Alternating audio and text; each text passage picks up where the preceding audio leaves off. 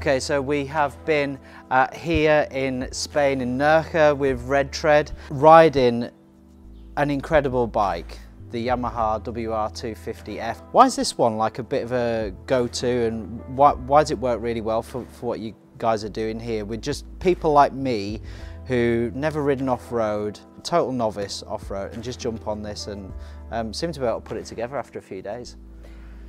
Yeah, it's a great bike for it. Yamaha have hit on something quite good really with this bike, because it is very, very user friendly. And for total novices, you can get on. Anyone who's never really ridden an off-road bike before can just get on it. It's a 4-stroke bike. You can ride it very, very easily. It's quite tame at the bottom end. And if you want to ride it a bit quicker, you know, slightly more experienced riders, it's also an incredibly good bike for the more experienced riders who are riding at the top of the game, really. So it covers both ends of the spectrum, and there's not so many bikes out there that do it as well as this one. No, and do you know, like, I think probably when I first looked at the website and I first looked at the spec and all that kind of stuff of this particular bike, you know, bear in mind, right, I'm riding mostly on the road and riding between like 600s and 1000cc plus machines, ranging from like 80 to 150 horsepower or something like that. You can tend to 4-stroke 250 with what, 40 horsepower? Yeah, up to 40 horsepower. Oh, yeah. this is going to be really, really slow. Actually, my experience is it's about 10 times a better bike than I am rider. Yeah, to be honest, for doing what we do round here, I mean, we have some 450s in the fleet as well, but the 250 is it's a perfectly adequate bike for doing what we do. You know, it's got more punch than you really need for most situations, oh, and it's just a great smooth riding machine. Plenty. I would say I'm about probably a year's worth of, or 2 years worth of solid experience to kind of like max something like this out. Yeah. Which you're just not going to be able to like jump on.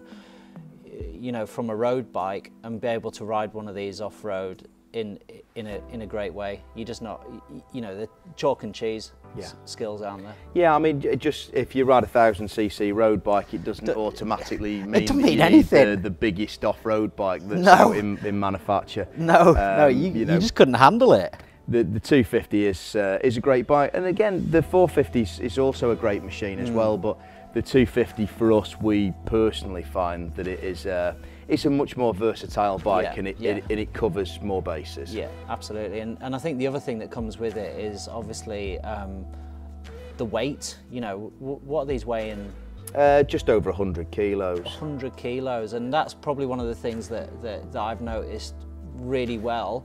While it's quite tall, and it does take a bit of getting used to kind of like jumping on such a tall machine, actually when you do drop it, and you will drop it, they're not that hard to pick up, you know, and that's actually a massive deal. So, you know, like obviously I kind of grew up watching Long Way Around and all that kind of stuff, and seeing you and Charlie on a 1200 BMW, you know, you can't imagine picking that up. Well, you know, it's more than twice the weight, 200 plus kilos. You know, there's just no chance.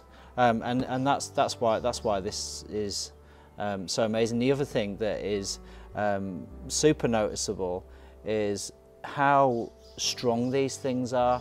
You know, yesterday I haven't actually crashed it today, which has just been really great. But yesterday I had a couple of pretty decent offs. First one about 30 miles an hour, washed out and went down pretty hard, to be honest. And the second one chucked it off a cliff. Yeah, that pretty much, I think that describes it quite well. Yeah. And you know, it's barely got a flipping scratch on it, largely as was. Yeah, largely as was. It seemed to be bulletproof. Man. Strong machine.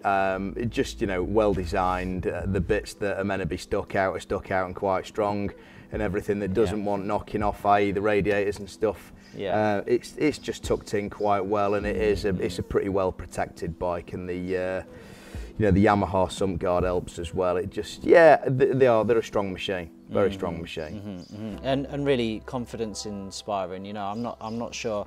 When I started this few days, I was thinking, you know, I'm not sure whether this type of motorcycling will be for me. But you know, I'm leaving here thinking, yeah, do you know what? I could actually get into this and get into it in a decent way. It's proper good fun, and you know what? I've learned a huge amount about motorcycling over these past couple of days. And you know what? Like, finally, what I just want to say as well is that if you're considering one of these bikes, and you're anything like me, you're busy, you haven't got a clue about off-roading, you're totally new to it, where do you start, really? I'd actually recommend, honestly, and this is no word of a lie, I'd really consider booking with Red Tread. Go on their site, spend a couple of days, actually come out here, and these guys are going to take you all around some absolutely incredible terrain you'd never thought you'd be able to ride on a bike, and you can make the decision from there. Yeah. Okay. Give us a shout at some stage. Okay, so I'll put all the links in the description. Thanks so much for watching, and yeah, thanks to Ed for all his hospitality, and the team, obviously, over the last couple of days. Thanks for talking to us about the bike, Ed, and you know, thanks very much. We'll see you on the next video. Been an absolute pleasure. All right. Cheers, chaps. Cheers.